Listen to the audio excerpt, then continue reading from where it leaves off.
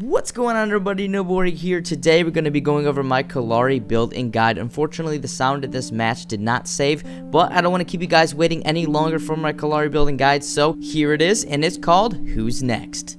If you guys have any questions about alternatives to use in this deck, feel free to drop them in the comments below so we can discuss some options for your changes. But right here, we got a mana potion, strike token, health potion, Stalker's key, Windcarver blades, we have 3, Amulet of the Veteran just in case we need some extra health late game, and 3 fountain spikes.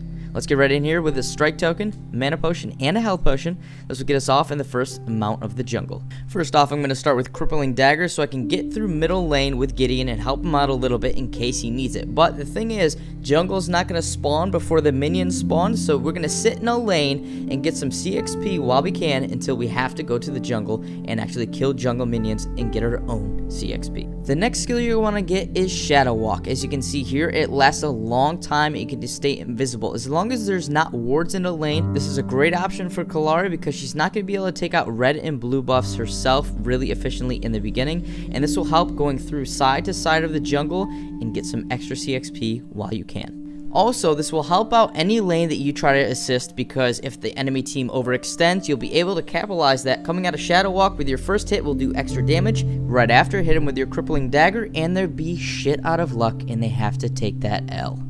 Next, we're going to get Stalker's Key. This will give us 4 Life Leech, 2 Harvester Keys, and give us 50% extra damage in the jungle, which is huge, especially for Kallari because their damage is so low in the beginning. Now, the enemy team has a Kallari as well, and she's trying to steal my jungle here. I catch her off guard with my invisibility. I have no clue where she just jumped off to. I see her going to invisible pool, make a great educated guess, and use my Crippling Dagger and take her out. We got our first kill. Best Kallari, North America. Nah, just kidding. No, but seriously.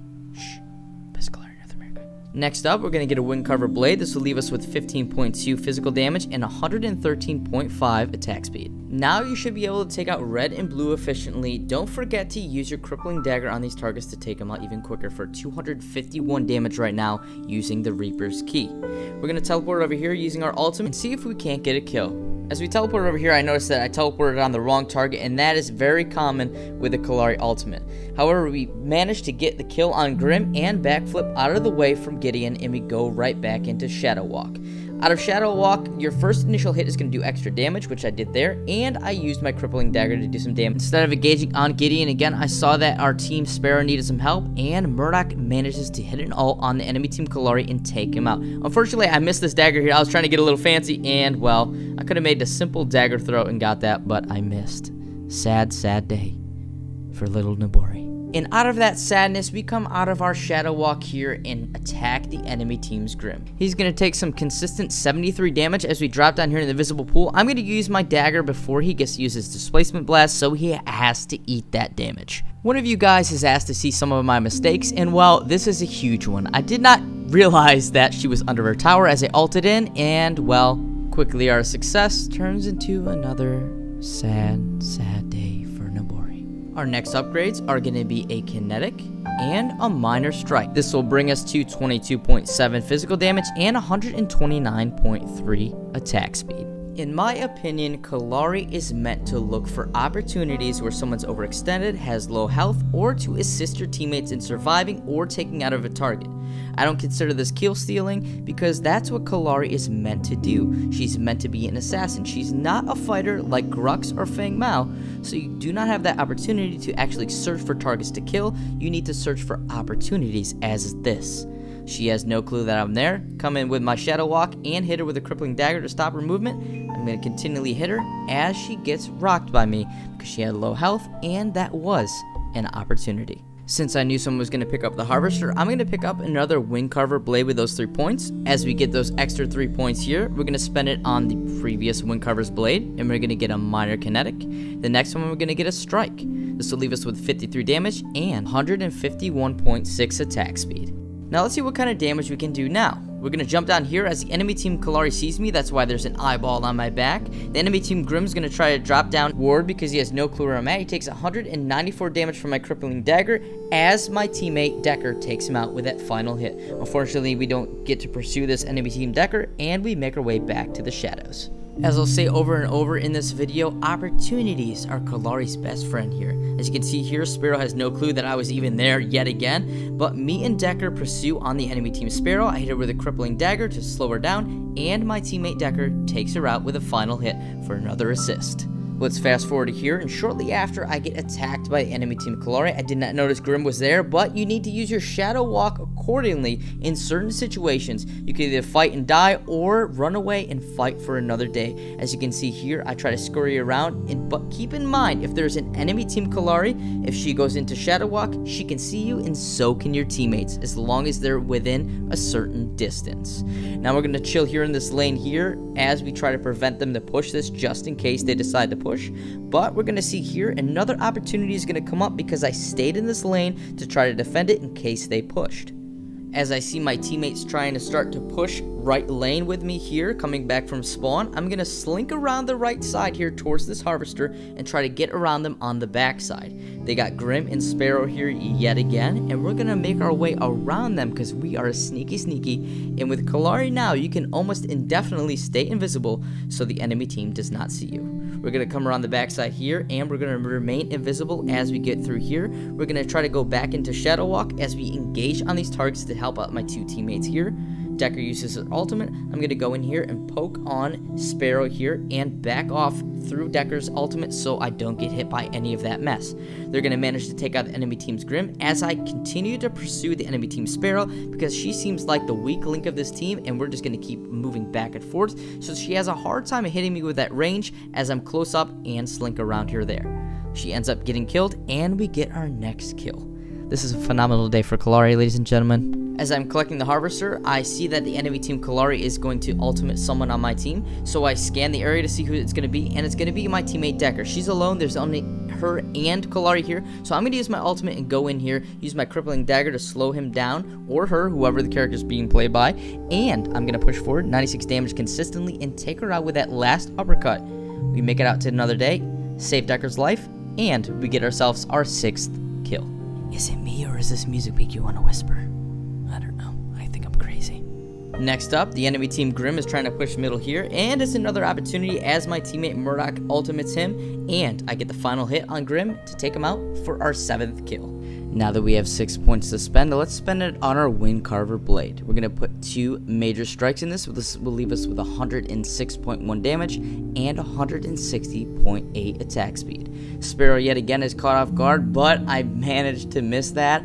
I hit her with my dagger there to stop her in her shift run, and we managed to take her out, me and my team Sparrow. She is going to be a goner. Thank you for my 8th kill, and let's move on to the next situation. And by situation, I mean, man, your boy here, one and only Nabori, messed up yet again. I do manage to kill Kallari here. However, I should have went after Gideon first. As you can see here, he throws down his ultimate. I could have stayed in and kept attacking Gideon, but I still probably would have died. But, well, yeah, that happened, ladies and gentlemen.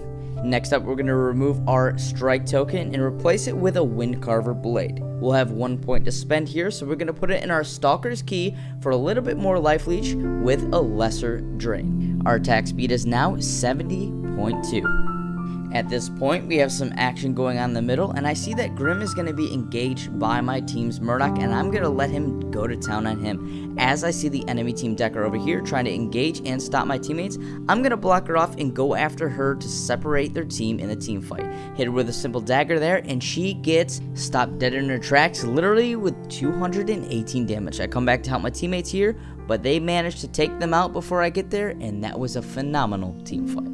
Surprise, surprise, Sparrow overextended a little bit too much again, and I was there to capitalize on her mistakes. Since she has no escape, she's going to back up here, but I get put in a cage by the enemy team Decker. But sadly for her, I jumped out and I took her out as my team Decker blocks them all off with her ultimate.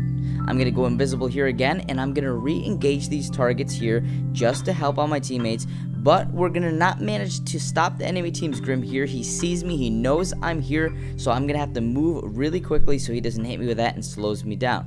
We're going to come back here and attack the enemy team's Gideon. Unfortunately, our Decker is going to get shit on right there. I'm going to back up here, and I'm going to leap out of the way here as my teammate Murdoch kills the crap out of the enemy team Gideon. I'm going to re-engage here with my invisibility, sneak right in with my ultimate, and take that kill on the enemy team's Grim. Jump in here, use a dagger to slow down the enemy team Decker. I jump a little bit too far, but luckily I jumped up in front of her, and we managed to get another kill within that team fight. We're at 13 kills. Let's go, baby. We need to get a hashtag going, no Kallari Q dodge. Not a lot of action has been happening, so I've been in the jungle farming. I see my next target here. I'm going to use my ultimate on them to engage in them and get the kill there for my 14th kill. Unfortunately, this target up here is going to get away, and my teammate was not close enough to get that kill, so I took the advantage and used my ultimate to get it while I was through the jungle. Now, you're always going to want to pay attention when you're in the jungle for opportunities like of this, where you can get your next kill without really having any effort and not being too far away from your CXP in the jungle at all times. Now you'll see here another little mistake. I used my ultimate to get away from this enemy team Kallari. Unfortunately, I teleported on the enemy team's Grim. He had his ultimate, and well, my invisibility did not save me from that enemy team's Grim. Whether you're invisible or not, he can get you with his ultimate as long as he engaged it before you went invisible. Since we have tons of points now, we're going to get 2 major strikes and a regular strike in our Windcarver Blade. Then we're going to remove our Stalker's key and get our first Fountain Spike. In this, we're going to put 3 major strikes. Since we don't have a third point for this, we're not going to get rid of our health or mana potion because we need this in the team fights and for sustainability at this point. This will bring us to 227.3 physical damage and an extra 75 mana. I see that middle needs some help. I ultimate on the Gideon while he's in his ultimate and take him out so he does not hurt my teammates any further. Sparrow once again is going to get the short end of the stick here as she gets killed by the end of my blade here. Decker's going to back up through her ultimate here, and I'm going to use my invisibility so she can't keep engaging on me. I'm going to re-engage on middle to help out my teammates here. Fortunately, the enemy team Grim gets killed before he kills my teammates. We're going to keep engaging on the enemy team Decker, and we'll fast forward to here a little bit as my teammate Murdoch takes out Decker after I pursued her a little bit in the middle. Our next purchase is here. We're going to get our final upgrade on the first Fountain Spike. In this, we're going to put our final major strike. Next, we're going to delete our health potion. In this, we're going to put another Fountain Spike. In this, we'll put a major strike. This will leave us with 295.5 physical damage and another 75 mana. This has to be my favorite kill of the match. I saw that the enemy team Kallari was low health. Well, I'm going to search her out with my ultimate. She jumps through the jungle here, and I managed to kill her mid-air. Oh my god. Here I'll most definitely take a death, but I'm going to help out in the team fight. Ultimate in to attack the enemy team Grim. I do not get that kill. My teammate Gideon does. We're going to keep attacking this poor Sparrow, but unfortunately the enemy team Kallari sneaks out behind me, and ouch. Our next upgrade on the Fountain Spike is going to be a regular strike. We're going to save our mana potion. We could have upgraded this all the way, but we're going to save our mana potion because we're going to need it. I don't know, officer. She walked right into it. Yoink. I was pushing mid lane and I accidentally hit my ultimate. No, I'm just kidding. I did this on purpose. Shh, don't tell Murdoch. I'm going to dive right in, hit him with a dagger, and take him out with 316 damage and get my 21st kill.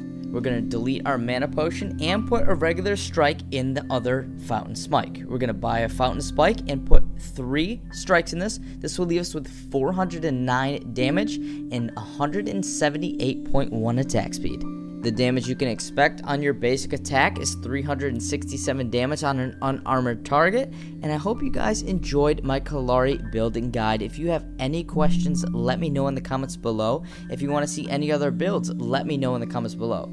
And so I know to make more Paragon content, be sure to hit the like button, and if you're new to my channel, be sure to hit the subscribe. I appreciate you guys, and I hope you guys enjoyed this sensual moment with your boy Nobori. Best Kallari North America. No, just kidding. But seriously.